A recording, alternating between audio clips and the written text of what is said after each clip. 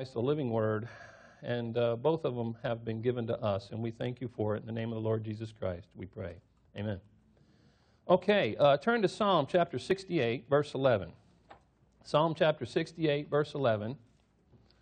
And as I said before, the church, the body of Christ, has been woefully ignorant about the issue of preservation. They've been deceived concerning the Word of God, and that began very early in your Bible, in Genesis chapter 3, when Satan the serpent began to talk to Eve and said, "Yea, hath God said." And before he barely got that out of his mouth, she's already adding to it, taking it away, and confusing things.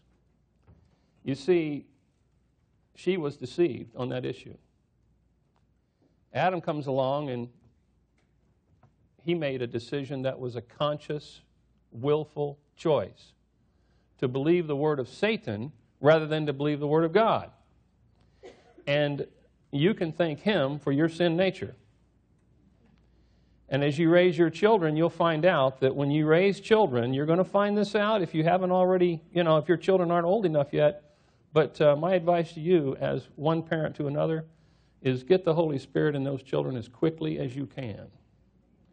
Because the Holy Spirit will work in children. We just spent a week with the kids at camp at our at Florida Youth Grace Camp, and we're really excited about the way the camp's been going, and kids are getting saved and kids are getting edified. I had a young lady wrote me a letter about the camp and how much fun she had, and she comes from a really tough situation in her personal life. She's like 13 years old, and boy, she really enjoyed the messages. And when I was there teaching, we're doing Q&A, we're teaching, we're dealing with these children, both in the youth and mainly the teens this year. It was exciting to see them all bright-eyed and bushy-tailed with their Bibles open, sitting on the front row, ready to go, taking notes. I had a young girl, she's still there every year now.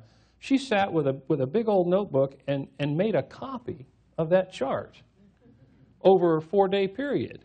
And I looked at that, I said, wow, you're a good artist. And then I handed her one of the charts already printed, and her eyes went, woo-hoo, this was great. It's great to see that, and they get to see the Word of God from 30,000 feet and really get the bird's eye view. You get the idea that there's a plan here, don't you? And that everything God does, he does with a plan. And so Satan's plan of corruption is to make sure that you don't know where the Word of God can be found, or that you question it when you do think you have it. And we shouldn't do that. Psalm 68:11, it says, "The Lord gave the word, and great is the company of those that publish it." And the word publish there does not mean just print it. It means to talk about it in public everywhere you go. Publish it everywhere. Publish it. And that's a great thing to do. The Word of God is meant to be disseminated. It's meant to go out. In 2 Corinthians chapter 11, turn over there with me, and you'll see how this deception tries to stop you from going out. 2 Corinthians chapter 11. And I believe this is probably the first instance of this actually happening in Genesis 3 we're talking about. And Paul here is warning us about this in 2 Corinthians 11:13. He says about these false teachers, he says, "For such are false apostles, deceitful workers, transforming themselves into the apostles of Christ. And no marvel, for Satan himself is transformed into an angel of light. Therefore it is no great thing if his ministers also be transformed," he says, "as the ministers of righteousness, whose end shall be according to their works." So back there in Genesis 3, you really have that first kind of sermon of that transformation into that angel of light. He wasn't a hideous creature trying to convince Eve. He was something else. And he transforms himself into those things. And of course, now we see it. And Paul, go over to 2 Corinthians chapter 2, and Paul sees a distinct warning. Charles Baker said one time that the issue at the judgment seat of Christ for believers in the body of Christ is you're either Pauline or you're not Pauline. He kind of boiled it down. I like that. That impressed me at a young age. You're either with Paul or you're not with Paul. Well, Paul wants you to be with him on this issue. Look at 2 Corinthians chapter 2, verse 17. He says, we are not, he says, as many, which corrupt the word of God. But as of sincerity, but as of God, in the sight of God speak we in Christ. For we are not as many. So if you're using a modern corrupted Bible today, you're not following Paul and you're not with him. There's two sides to this. There's the side of God, the Holy Spirit. There's the side of the satanic policy of evil. You have to make your choice. And so this idea of thinking that, well, all the major things made it through. You know, the salvation issue. I said, well, who determines that? And give me the list, because maybe I missed something. Well, it's inaccurate in historical things and minor things. Well, I don't think jots and tittles are minor. I mean, if you say, let's eat, Grandma, she understands. But if you look at her and go, let's eat, Grandma, and don't put the comma there, maybe that's pretty important to you. I don't know about you, but Grandma probably thought it was. We have the Word of God in our hands. And I've always seen in the Bible that everybody who has the Bible always has it in their hand. It was never just a reasonable facsimile and then it's really somewhere else. It's not in the Pope's basement. It's not in some cave somewhere. It's been preserved for us. We have the preserved Word of God in the Authorized Version in English. I've been doing a lot of research on Bible issue, and I can tell you there are a lot of very, very strange facts about all this. But I want to say something that might encourage you, even with those around you who are talking about the dilution of the sales of the King James Bible being so low. But when you get, 80, 90, 100, 200 new Bibles in the market, it's going to dilute the market. That's going to happen. But let me tell you something about this, which I think is a very interesting fact that I didn't know myself, and I thought that was great. The amount of Bibles in the world today that exist, that are extant, we would say, if you're talking about manuscripts, something that is existing right now, the amount of Bibles that we have in English, the King James Bible, is way beyond all the others. No matter how many they've been selling, that's how many there are in the last 400 years. So many Bibles of the Authorized Version, the Holy Bible, exist that it's really going to be tough for people to say, well, I don't use that because it's just not popular. We're not interested in popularity. We're interested in the Bible that has all the verses. In 2 Timothy chapter 3, verse 16, and I want to say this about this verse, but I want you to try to understand that the 13 epistles of St. Paul, that the token of every epistle that he writes is he puts his name on every one of them so you know who's writing it. That's why when you're trying to get your doctrine out of Revelation, you can see that John wrote that, and then I can ask you, why are you taking your doctrine from John? Paul puts his autograph on every one of these. But the entire idea of the Pauline revelation of truth, the gospel of the grace of God, the mystery of the gospel, Paul calls it, the idea of the preaching of Jesus Christ according to the revelation of the mystery, the entire consolidation of Paul adding not only his new revelation, but the scriptures of the prophets. And as he says, when he talks about it in Romans 15, he says about that comforting of the scriptures, he talks about those things that were written aforehand, for our learning and for our admonition. Paul's the one that gives you the entire complete Bible. But his revelation given to him is one of the strongest pieces of evidence in your Bible. 65% of your so-called New Testament is written by one individual man with the greatest message ever given to man or angel. Now, if you take this revelation and look at it, you have to ask yourself, why would God inspire the Bible and not intend to preserve the Bible? The whole intention.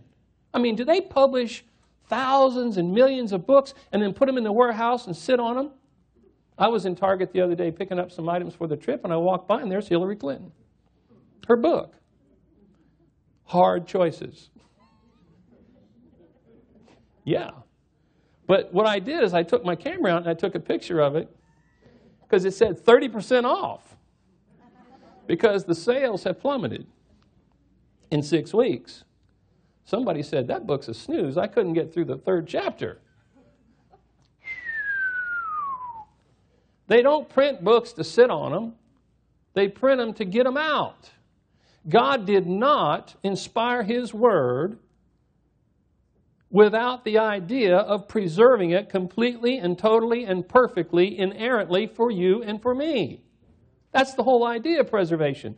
As a matter of fact, the doctrine of inspiration demands the doctrine of preservation be a part of it, but that's the part that is conspicuously missing in all the doctrinal statements. Pick up any doctrinal statement, you can go online and read 10 of them real quick, and they're all the same. It's of plenary authority. It's of full authority. If you're an ambassador extraordinary and a minister plenipotentiary, that means that you have all authority. Turn to Titus chapter 2, and we'll just hold your place there. We're going to come back to 3:16, but look at Titus chapter 2. You know 2 Timothy 2:15. Add Titus 2:15 to that. After everything he teaches you in verse 11 all the way, well, chapter 2 is, the whole chapter is fantastic, but in chapter 2 he talks about the grace of God that bringeth salvation hath appeared to all men. And it's continuing to appear to all men. Teaching us, here's what grace teaches us, that denying ungodliness and worldly lust, we should live soberly, righteously, and godly in this present world. How do you do that without the Bible? Looking for that blessed hope and the glorious appearing of the great God and our Savior, Jesus Christ, who gave Himself for us that we might redeem us, that He might redeem us from all iniquity and purify unto Himself a peculiar people. One of the great peculiarities about us as a people is that we, as members of the body of Christ, are a people with a book. And especially grace believers, because we actually begin to understand this issue, and it has completely revolutionized and, I believe, really helped the grace movements in this country. People are learning more and more and more. They can trust their Bible. What does that lead to? It leads to you believing the Bible. And it effectually works in you when you believe it. So your greatest divine operating asset is not just having the Bible, but it's being able to easily believe it. You know, like children, they'll believe anything. You tell them, they'll believe it. And they'll actually believe what you tell them. So what you tell them is very important. And if you tell them early on that Christ died for their sins, they'll get saved. And they'll begin to understand the Bible as their final authority in all matters of life and practice and faith and all those things. And as a matter of fact, they can actually begin to learn so that they also, as children, can walk in the Spirit. Can a child be saved? Yes. Can a child walk in the Spirit of God? Can they apply the doctrines of grace? Well, when I opened this letter from this young girl, it was beautifully handwritten on 2 pages. And I had given her a packet with the 4 children that came that my brother had brought to camp. I gave them a packet, and it had a crunch question sheet in it. And I like to get everybody's written testimony. I collect them from all the kids at camp, and everybody I try to get a hold of. When I talk to them, I want them to write your testimony. And so I get the testimony, and I put it in my file, and I keep it. And I want to be able to have it. It's handy.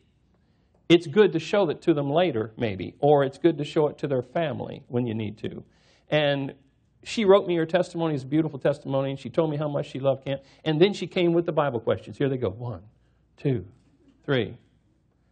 So my wife said, "What are you doing?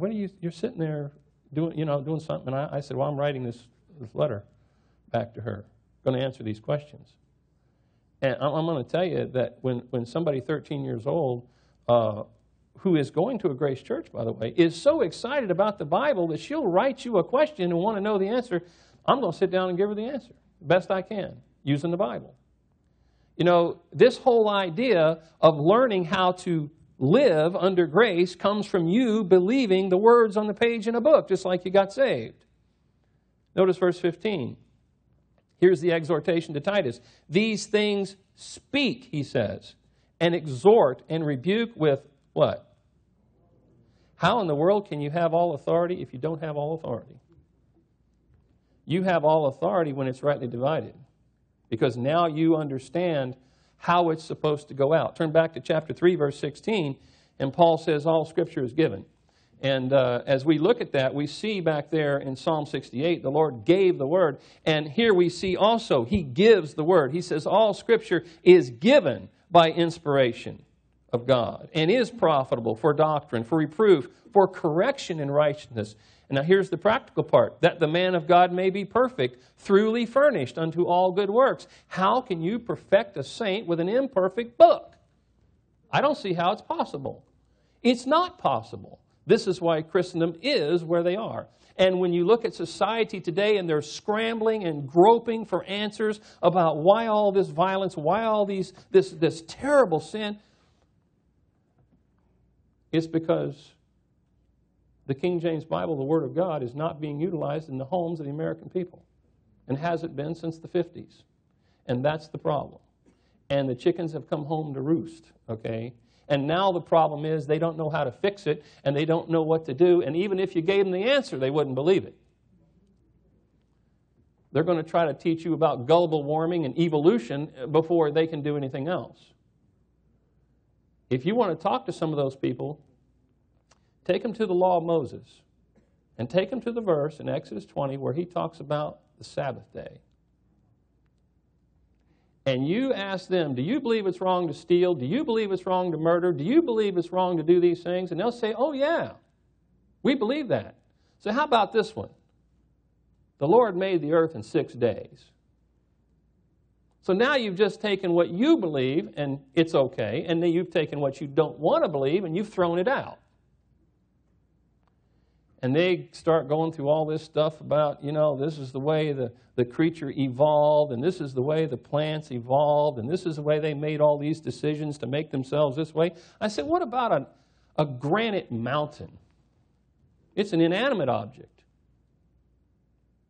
Where did it come from? We know it didn't create itself. Isn't that a testimony against that whole idea? They want to use the living creatures to talk about it. What about the inanimate objects? The idea of the sand of the sea, the idea of the ocean, the idea of all the things that are around them, they don't want to know. They do not want to retain God in their knowledge. So inspiration has a process, and it begins with God giving it. It is the revelation. It goes from God to man. With inspiration, it goes from man to the paper. That's the process. And the proof is that we've got it in our hands. Turn to Matthew chapter 22. The Lord Jesus Christ really demonstrates in his ministry the importance of believing the Word of God is the Word of God. There is a serious commitment in Romans chapter 3, verse 1, when Paul says, what advantage hath the Jew? He says, much in every way. Chiefly, he says, because unto them were committed the oracles of God. Israel had a commitment to keep.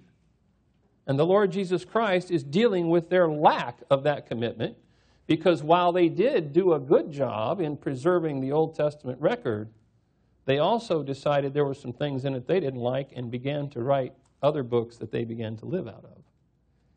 And so you'll see him addressing those issues when he, instead of quoting the Old Testament, he'll say, you have heard by them of old. Or he'll mention that, and it's not in the Old Testament. And so what he's doing is he's quoting their book back to them, and then he's going to correct that book with the Word of God. We see it today, whether it be the Quran, or whether it be the Book of Mormon, or whether it be the New World Translation of the Jehovah's Witnesses, or whatever. When people get together and they've got some doctrinal issues they want to disseminate around the world, they change their Bible. And if you want to try to talk about, we were just talking about soul sleep today with the two preachers out there in the hallway that are visiting here with that party last night. And I thought about that issue, and, you know, I didn't get into this with them, but I have been into this issue, and I can tell you this: you can't prove soul sleep or annihilation with a King James Bible. You've got to leave it and go to the Knock Bible or other Bibles. They always have other Bibles, and God only wrote one Bible. And what a spotlight it has become. It is the spotlight that shines on brightly on all the corrupted versions. If you want to know whether a Bible is the Word of God or not, just test it against your King James Bible. That's all you have to do. It's not that hard. Look at Matthew chapter 22. This is an easy issue. Look at verse 29. Jesus answered and said unto them, Ye do err, not knowing the Scriptures nor the power of God. For in the resurrection they neither marry nor are given in marriage, but are as the angels of God in heaven. But as touching the resurrection of the dead, have ye not read that which was spoken unto you by God? That's what he meant with their Old Testament. That's what he meant with their copies of the Word of God. You see, have ye not read that which was spoken unto you by God? He equates what the prophet spoke as the Word of God. He never questioned the Word of God. He didn't cast doubt upon it. He never corrupted it. Turn to Mark chapter 12.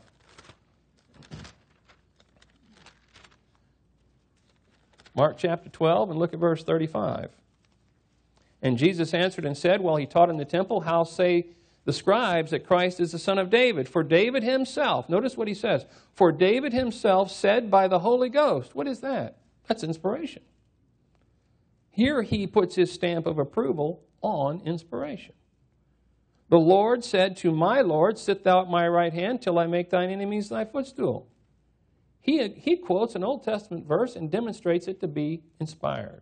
Look at Luke chapter 1. This is all the way through your Bible, from one end of it to the other.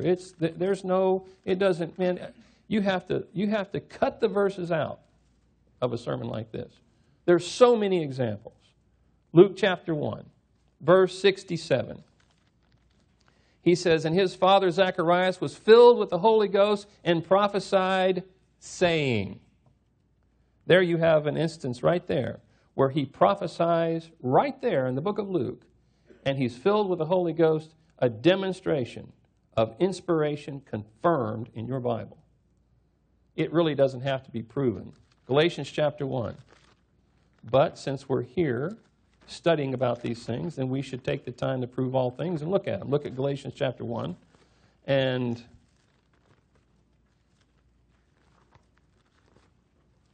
look at verse 11. This is one of my favorite verses. But I certify you, brethren, that the gospel which was preached of me is not after man. For I neither received it of man, neither was I taught it, but by the revelation of Jesus Christ.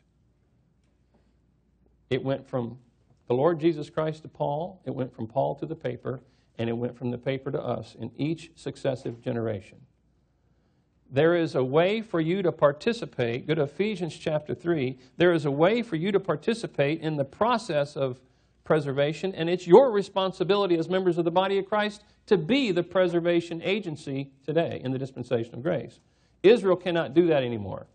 She does not exist as a national entity today, and there is, while she may exist as a national entity in the news, as far as God's concerned, all have sinned and come short of the glory of God. And there's no difference now.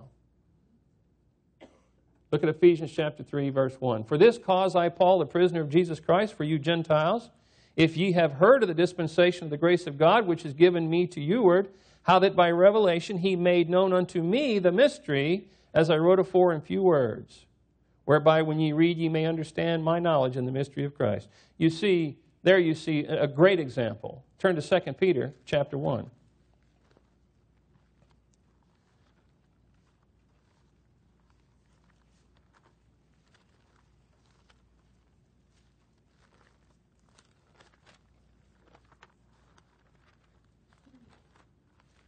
Second Peter chapter 1, and look at verse 15.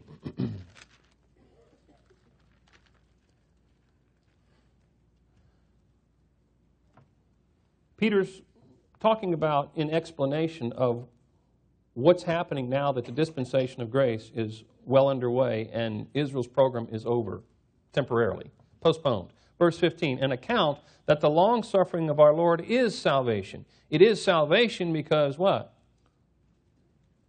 The grace of God that bringeth salvation hath appeared to all men, and that's when it started, right there with Paul. And Peter's recognizing it. He says, even as our beloved brother Paul also, according to the wisdom given unto him, hath written unto you. A guy asked me one time, well, where does Paul write to them guys? He writes private letters to them that are not the Word of God. Okay? Now in verse 16, as also in all his epistles, speaking in them things, in them of these things which are some things hard to be understood. Well, I imagine it would be hard to understand if you were. Peter didn't have any trouble understanding what was going on until after he was rebuked. He was fine, wasn't he? He thought he understood it, and then he backed off on it. Well, that wasn't an understanding issue. That was a sin issue. And he understood it, but there are some things that must have been strange to them to see this program come so close and then not continue. They did not really get the fall of Israel, and it took them a while. But notice what he says. These things that are hard to understand, he says, which they that are unlearned and unstable wrest. You can see the word wrestle there, twisting. As they do also the other scriptures. So they're what? They're taking Paul's verses in those things, he says, and they're twisting them unto their own destruction. Peter calls Paul's writings here scriptures. And he includes them with his own personal correspondence, and it's probably true that the kingdom saints were also privy to Paul's epistles, even though they would have to learn that this is not directly to you. But it is going to concern you. And we see that happening and the changes that are happening pretty quickly down at Antioch when they begin to understand. Look at 1 Timothy chapter 5. 1 Timothy chapter 5. It's hard for me to conceive that a person would believe the words on a page in a book and trust those words for their eternal life and then doubt the words that they just read. That's scary, isn't it?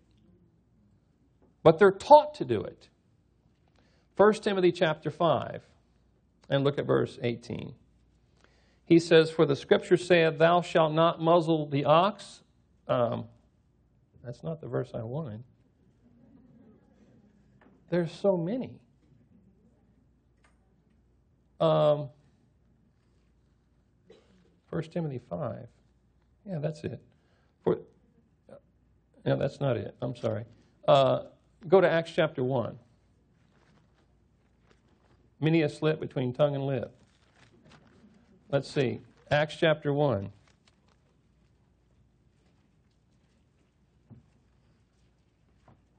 When they're choosing Matthias, he says, men and brethren, this scripture must needs have been fulfilled, which the Holy Ghost by the mouth of David spake concerning Judas, which was guide to them that took Jesus.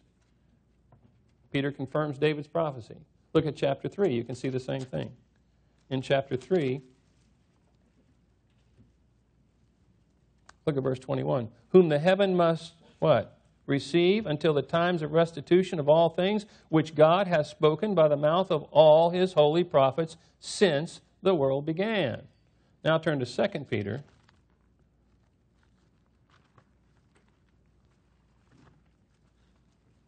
This process, as you compare 2 Peter and 1 Peter, you see that he has quite a bit to say about this issue.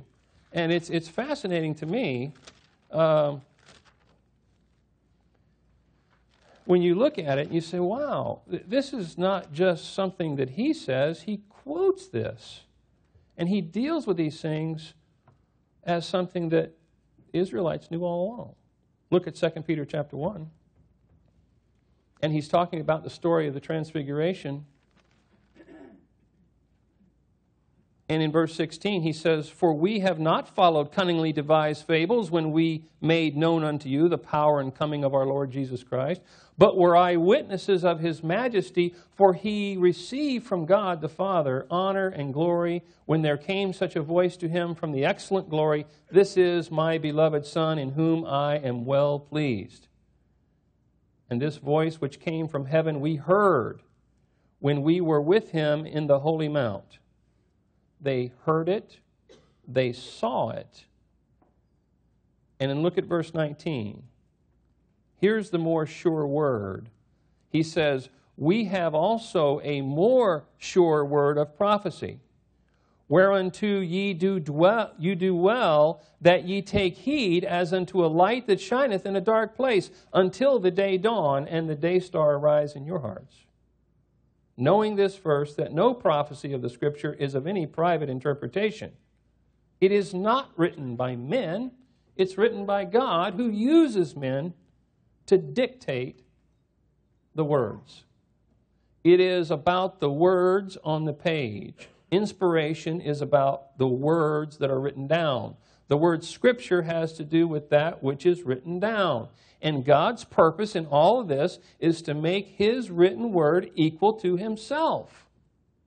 Because his word is equal to himself in every possible way.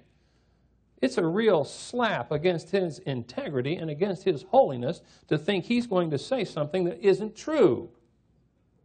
What does Paul say in Titus 1? He said, God who cannot lie. I mean, he talks about that, and in Paul, it's the promise of eternal life. And God who cannot lie. He cannot lie because Hebrews 6 says that it's impossible for him to lie. It's not in his nature. If you want to find out some of the things that God cannot do, that's one of them. He cannot act like you do. For the prophecy came not in old time by the will of man. You see that? But holy men of God spake as they were what? Moved by the Holy Ghost. That's the process of inspiration. Do you realize that the whole concept of prophecy in your Bible proves inspiration to be true? Think about that. If you want to talk about prophecy and look at all this, you say, well, I don't believe the New Testament. Some people say that. All the Jews say it. People say, I don't believe the New Testament.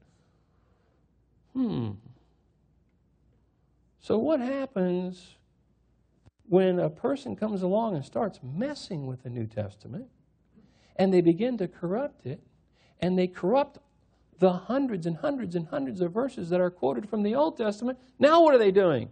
They're contradicting themselves. They don't even know that David killed Goliath in the Old Testament because they don't know how to translate it. So why would you want to trust modern Bible publishers with a new modern version to give you spiritual understanding when God in his word says that spiritual understanding comes from you having the Holy Spirit and a book written by the Holy Spirit? We have to look at what the Bible says about itself. 1 Corinthians chapter 2 says you can't understand the Bible spiritually because if you're unsaved, because it's spiritually discerned. Well, how is it spiritually discerned if it's not perfect? If the Holy Spirit wrote it and it's not perfect, then we got a problem with the Holy Spirit now. Wow. I don't understand the concept. And the rejection of it is really not necessary. You can trust the Authorized Version. Look at Psalms chapter 6. There's been a lot of heat over this verse. I'll talk about this. I read in a very ridiculous, dubious book about this issue called God's Word for Today. And he tried to put across the idea that when Moses broke the first set of tablets, the originals of the Ten Commandments, that when he got another set, he had another set of originals. Can you ever have another set of originals? I said this about 4 times yesterday to the man when he was talking to me about eternal security out in the lobby, and I said, if you lose eternal life, it wasn't eternal. That's not that hard to get. So now it's the same way. Look at verse 6, Psalm 12:6. The words of the Lord are pure words. You either believe it or you don't. As silver tried in a furnace of earth, purified 7 times. If it's purified 7 times, is there any dross in it? It's all been boiled to the top and scraped off. There is no dross in it. It's pure. He says, thou shalt keep them, O Lord. Thou shalt preserve them from this generation. For how long? Turn to Psalm chapter 100. Turn to 119. This is the chapter you want to hang out in if you're having trouble with this issue, because it's got 176 verses of nothing but verses about the Word of God. And I picked a couple out for you. Verse 89 is good, but almost every verse in this chapter, I mean, it's just fantastic. Forever, O Lord, verse 89, 119, verse 89, forever, O Lord, thy word is settled in heaven. Thy faithfulness is unto all generations. Thou hast established the earth, and it abideth. I remember going through this when somebody was saying and teaching at the time, very famous man who was dedicated to the promotion of Bible study. And he said, it's settled in heaven forever, and that's where it is. The problem is, it didn't stay there. Look at Isaiah chapter 55. Now, I just talked to you in 2 Timothy chapter 3 with the key word there being given. Take a look at this verse. Isaiah 55. Look at verse 8. For my thoughts are not your thoughts, neither are your ways my ways, saith the Lord. For as the heavens are higher than the earth, so are my ways higher than your ways, and my thoughts than your thoughts. Here's the integrity of God. For as the rain cometh down and the snow from heaven, and returneth not thither, but watereth the earth, and maketh it bring forth and bud, that it may give seed to the sower and bread to the eater, so shall my word be that goeth forth out of my mouth. It shall, notice, not return unto me void, but it shall accomplish that which I please, and it shall prosper in the thing whereunto I sent it. It doesn't come back on God. He gave it, we have it, and that settles it. Now, finding it, that's another issue, but it has to be done. Turn to Matthew chapter 5. Turn to Matthew chapter 5 and turn to 1 Peter chapter 1. Matthew chapter 5.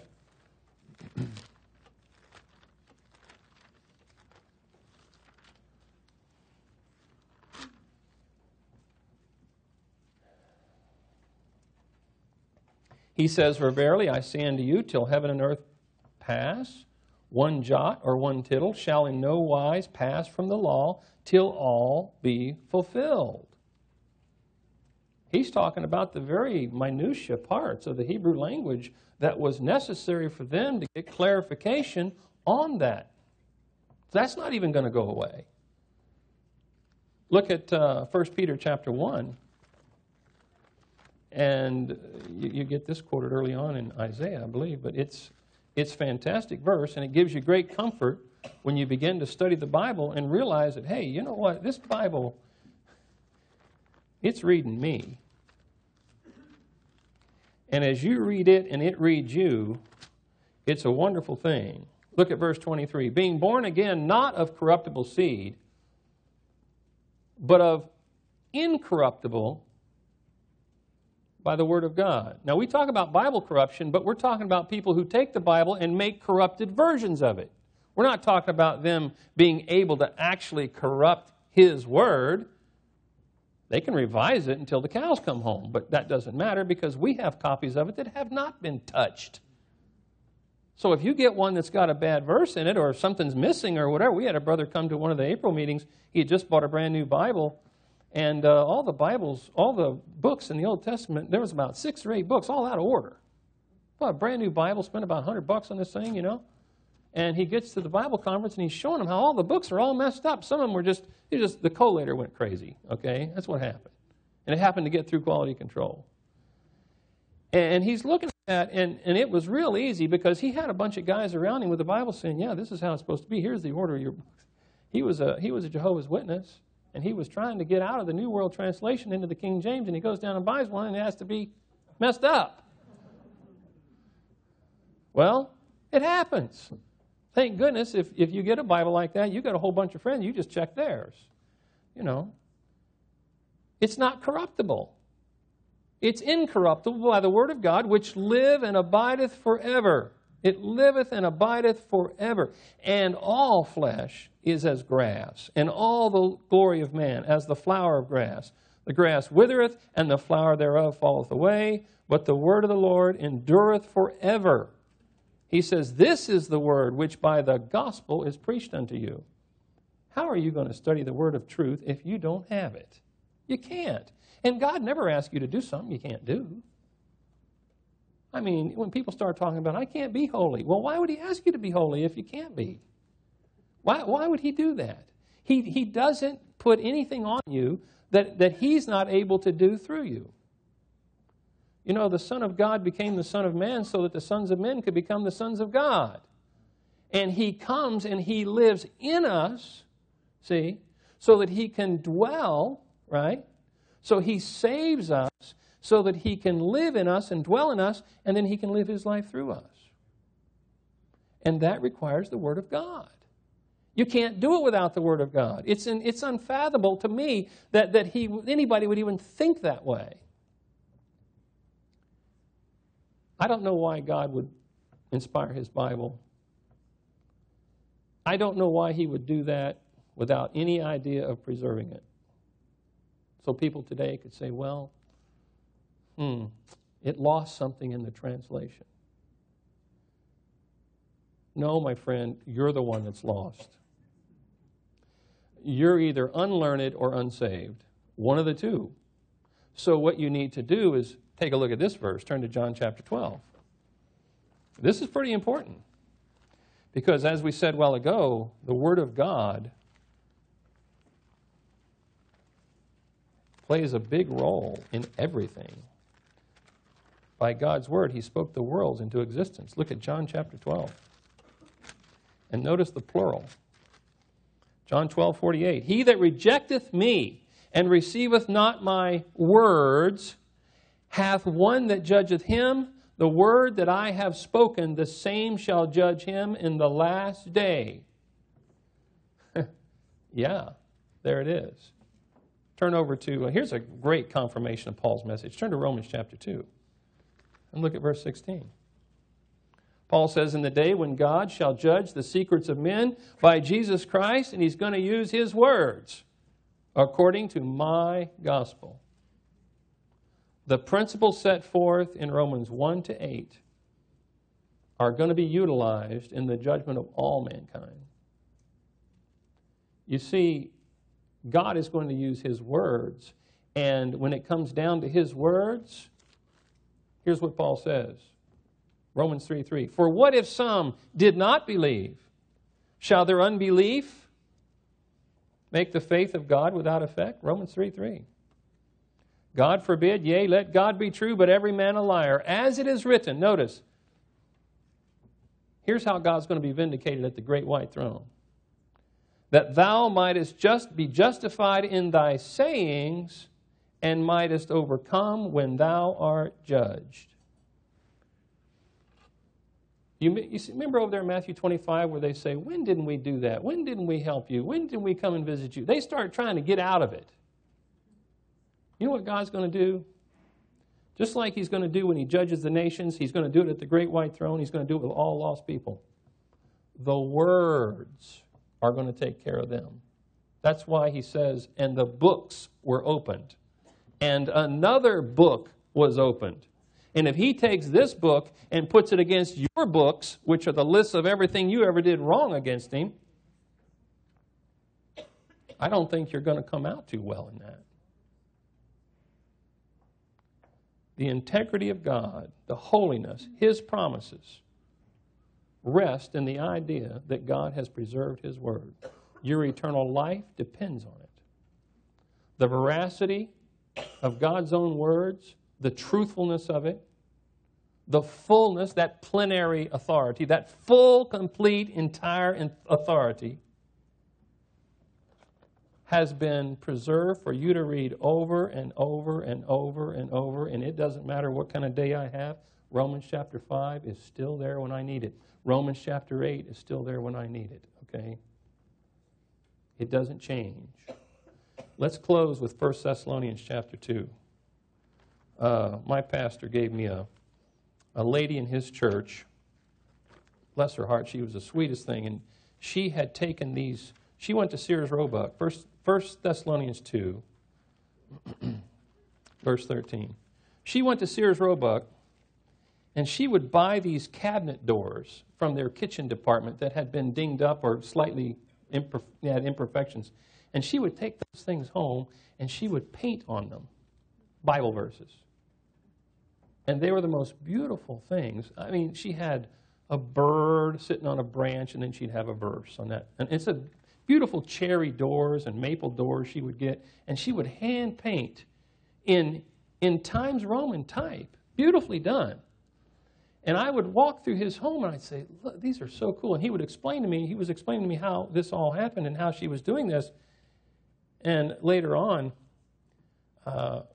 it was interesting because he gave me this verse. Look at 1 Thessalonians chapter 2, verse 13. It's painted on a maple door. It's the first thing you see when you walk into my house.